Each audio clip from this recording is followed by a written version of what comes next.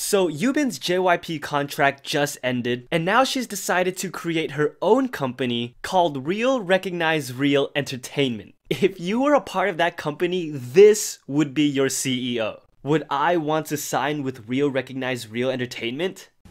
Yes, I do. Okay. You'll see as this year goes on, there are quite a few groups that we'll constantly touch upon as they approach the end of their contracts. Red Velvet, Winner, GOT7, Laboom, just to name a few, because anything could change how they feel about renewing their contracts. As we just saw, Ladies Code just parted ways with their entertainment company after 7 years, now going on hiatus, at least group-wise. And by the way, I love how they still included all 5 members' names in their letters. Along with Ladies Code, Chen has put out his own letter 1 month after his marriage and family news, but this time it's an apology letter. We've talked about the attempts, or failed attempts, to get him kicked out of EXO, but also the attempts to show him that he is supported and loved no matter what. But it's impossible to completely drown out that negativity, and you can see that in this letter as he apologizes to those who were shocked and even embarrassed by the news. He was sad to see that his first announcement and letter hurt some people, but he was also grateful for the love and support. I'm kind of torn on this because on one side I feel like he shouldn't have to apologize. He's living his life, creating a family, just being happy. But on the other side, I can see why Chen is writing this. He's doing it for the sake of his members. He's doing it because, like he said, he felt the first letter was so sudden and rushed that it probably created a lot of misunderstandings. We can't control everyone's reaction to him, but if writing this letter makes him feel better,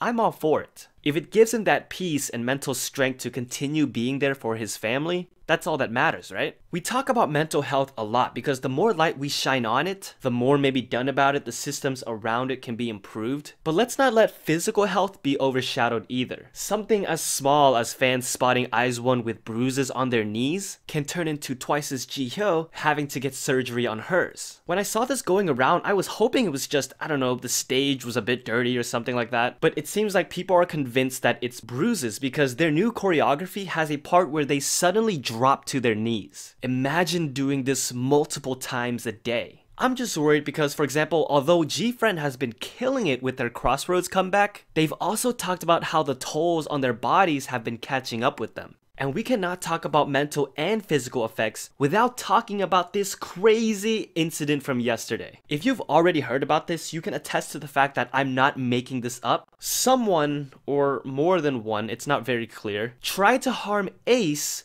with super glue. Now, the only thing the company said was that there was an attempt at a super glue attack on the artist's vehicle near their practice room. So I'm not sure what exactly the plan was, but keep in mind, super glue has been used before to try to poison TVXQ's Yunho. Ugh. Fortunately, their company is now trying to deal with it and will carry out punishment with no compromises, as it has caused the members to be in a state of fear of this happening again at any time.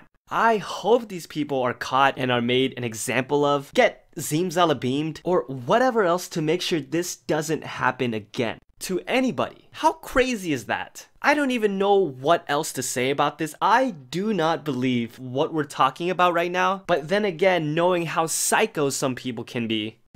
Yes, I do. Okay.